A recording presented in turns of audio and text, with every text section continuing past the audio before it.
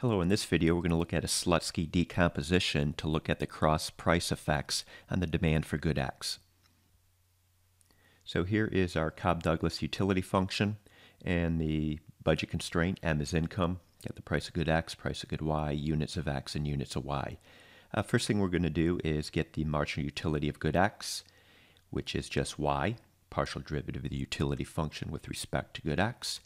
And then the marginal utility of good Y is just X. Forming our utility maximizing condition, consumer will spend his or her income in such a manner that the marginal utility per dollar is equal across both goods. So making our substitutions now into this formula, marginal utility of X is Y, marginal utility of Y is X. And then I'm going to solve this for Y, and we get the following. So let's derive the compensated demand for good X. So again, we found in the last slide Y equals X times the price of good X divided by the price of good Y. Let's plug that into the utility function. Get something like this. Simplifying up a little bit. And we're solving for X here. Taking the square root of both sides.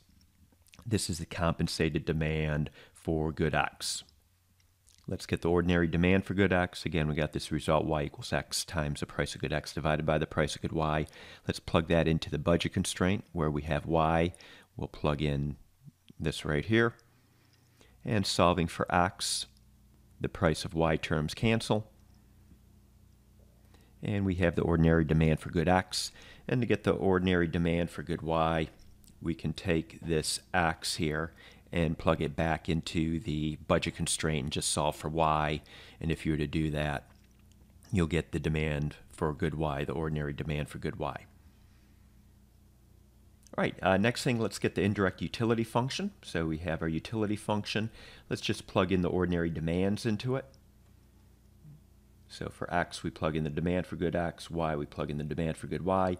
And doing that down here, we simplify. We have the indirect utility function. Now, the effect of a price change in good Y on the demand for good X in Slutsky form is going to look something like this. On the right-hand side, this first term here would be the substitution effect, captures a substitution effect of an increase in the price of good Y on the demand for good X. And then this last term here on the right-hand side captures the income effect. When the price of good Y increases, let's say, that will reduce consumers' real purchasing power, and that'll have then an effect on the demand for good X. So again, writing this cross-price effect here in Slutsky form, how does the change in the price of good Y affect the demand for good X? One thing to note here, Y is just the ordinary demand for good Y. The ordinary demand for good Y is M divided by 2 times the price of good Y. That's our ordinary demand for good X. So let's first get the income effect. So minus Y times the partial derivative of the ordinary demand with respect to income.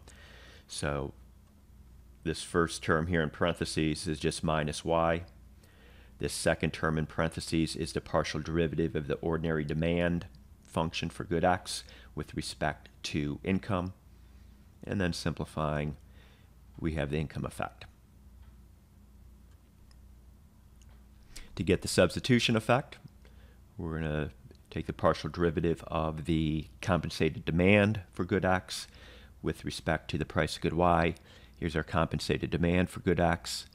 Taking the partial derivative of that with respect to the price of good Y, we get back the following result. This 2 down here is because I brought this 1/2 down in front from taking the partial derivative. And then we the negative exponent on the price of good Y term here, just subtracting 1 from that exponent. And so you get this result. The next step is we're going to plug the indirect utility function in for U. We found the indirect utility function earlier. Now plugging that into U.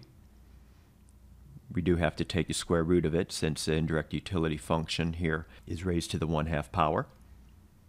And simplifying all of this down, you get the following.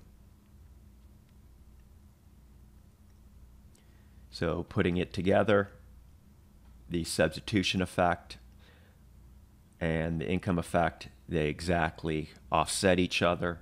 So with a Cobb-Douglas utility function, a change in the price of good Y does not affect the consumption of good X. We just showed that the income and substitution effects are offsetting. They cancel each other out. All right, that's it. I hope you found this video helpful.